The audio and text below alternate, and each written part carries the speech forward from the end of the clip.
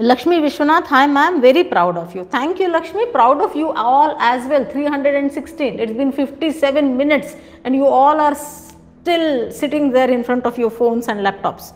So proud of you as well. I am a small gardener, I am also a small gardener and fighting to get rid of red ants in soil and plants. Please reply. Lakshmi, simply add a little of ash and turmeric powder.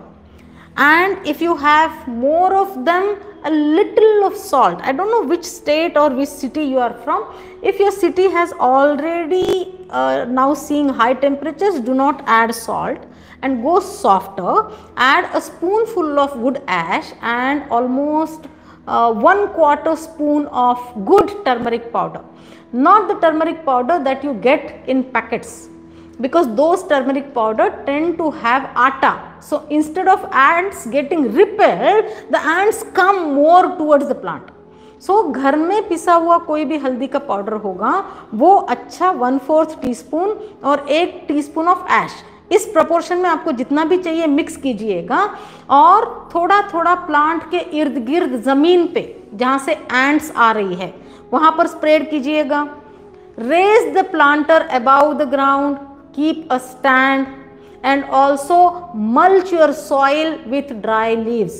In last of my episode I had mentioned that when you keep your soil mulched with such pokey kind of dry leaves, no creeping and crawling insects come near to the plant.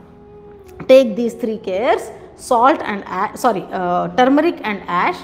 Keep the planter raised from the surface and mulch your soil and you will get rid of ants. But if they are more in the same plant, perhaps they have laid their eggs there. So आपको एक बार पौधा निकाल के अंदर देखना पड़ेगा कि चींटियों के बहुत ज़्यादा अंडे तो नहीं है.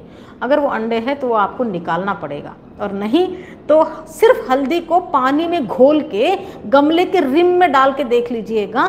सो वो सारी एंट्स वहाँ से डिटर हो जाएंगी. अगर एंट्स निकल गई तो उनके अंडे भी फलीभूत नहीं होंगे, वो वहीं पे आपकी मिट्टी में ही कॉम्पोस्ट बन जाएगा उनका.